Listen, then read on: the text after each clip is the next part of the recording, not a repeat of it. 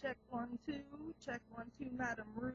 It is Wednesday, November 17th, and about a couple days ago, a young man got shot and killed by the cops. It was a domestic dispute that went on outside of a convenience store that ended up horrible, terrible.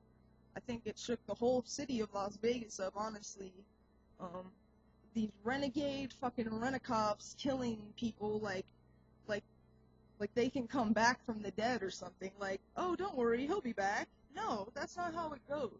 And the fact of the matter is, I don't want to use my tax dollars for them to do an inquest of something that I already fucking know that they're gonna cover up. I mean, it's fucking ridiculous. They could have used okay, he didn't respond to a taser, and he didn't respond to one of those beanbag, shotguns. Okay, I understand that. What, then next kill him? That's what the next step they took. I would think it, even me being a girl, I would bum rush that dude before I shot him. Even being a female, I would. I mean, these are some bitch-ass cops in Vegas, and I hope you're a cop watching this, because you're a fucking bitch, and I hate you, and I hate all your little friends, and I wish you guys would all fucking just go to the Hoover Dam and jump off, all at the same fucking time. Anyways, I was talking to a girlfriend of mine, her name is Jamie, and she was all like, girl, because that's how she be chocolicious. She be like, girl, when I die, I'll be getting game over, tattooed on my eyelids. Like, what? Game over. I said, nobody bring me back from the dead, honey. Nobody.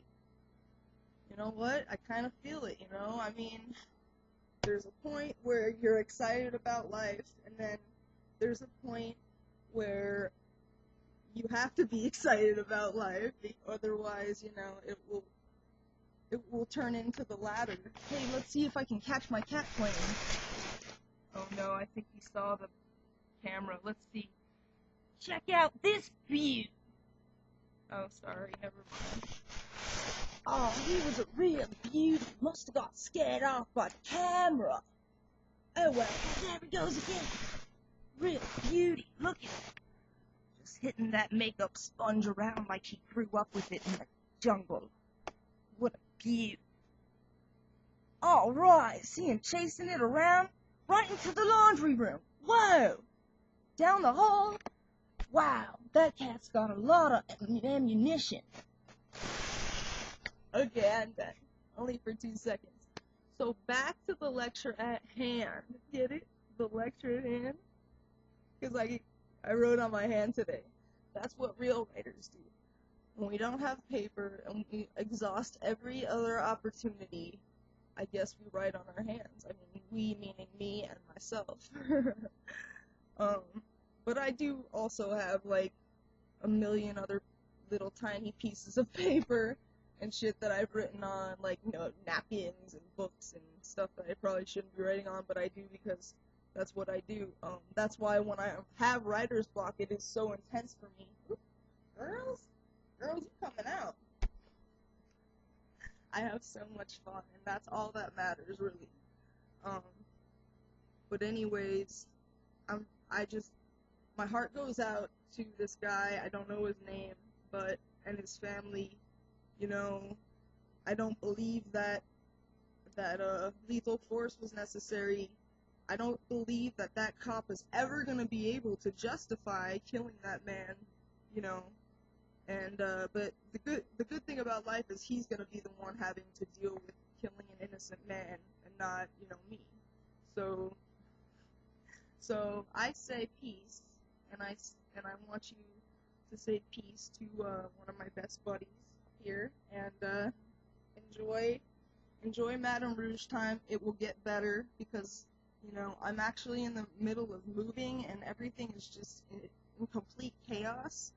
And that feng shui thing is kind of real. Like, when everything around you is in chaos, you seem to be kind of chaotic yourself. So we're just, my dad and I, like, packing up shit. I'm gonna help him move and just gonna get out and start over. And that to me is such a blessing.